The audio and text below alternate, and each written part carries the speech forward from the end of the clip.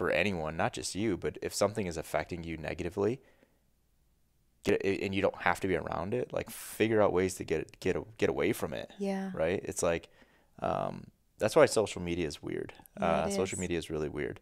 And I know I mentioned on the podcast last week or 2 weeks ago, talking about like how I got blocked from Instagram because I was like unfollowing too many people.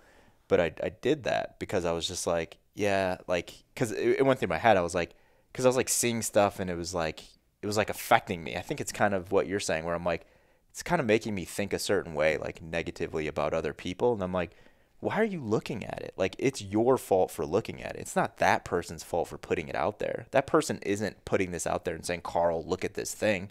I'm deciding to look at this thing. So I took a look in the mirror and I'm like, okay, this is actually my fault that I feel this way, not this person or this company's fault. I just need to remove myself from being able to see this. And it's like, I had this thought of like, it's because the easy thing is like, okay, let me just get off of social media because it's not adding anything to my life. And I'm like, okay, but I do have like, some friends on social media, like real friends that I know. And I do have some family members on social media, and there's people that I want to stay connected with. So the next best thing for me was like, okay, I'm just gonna go in and take everyone off of my feed that I don't know and that I've never had a conversation with, or I don't want to see their stuff. And I like did that. It was like a relieving thing where it was like, okay, now I don't have to see that stuff. And there's this weirdness of like, am I gonna miss out on something? And then I take a step back and I'm like, when is the last time you got any value from social media? You know what that answer is? Never for me. Except for people who follow at OPEX Fitness. They get a lot of value from social Yeah, media. yeah, yeah. No, no, no. But I'm saying like I know. I hear following you. other people's accounts, like Totally. following other people's lives. I've never gotten any value from that. And if and that went through my mind too, right? Like I'm like, okay, who do I actually want to see? And like, educational stuff stayed, news outlets stayed, sports stayed, because that's the kind of stuff I want to see, right? So we're in control of, in most cases, we're in control of our environment digitally and physically.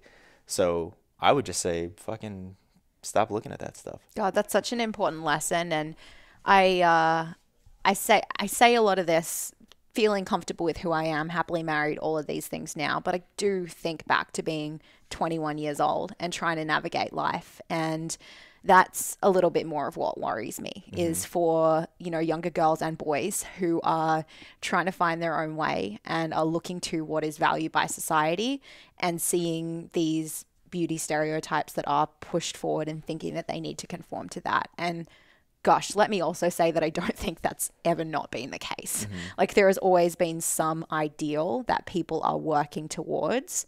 I just think it is more and more prevalent, especially among women, but also among some men to like physically alter your body through surgery or through needles. Yeah. Yeah. No, I get it on the influence. That's a real thing.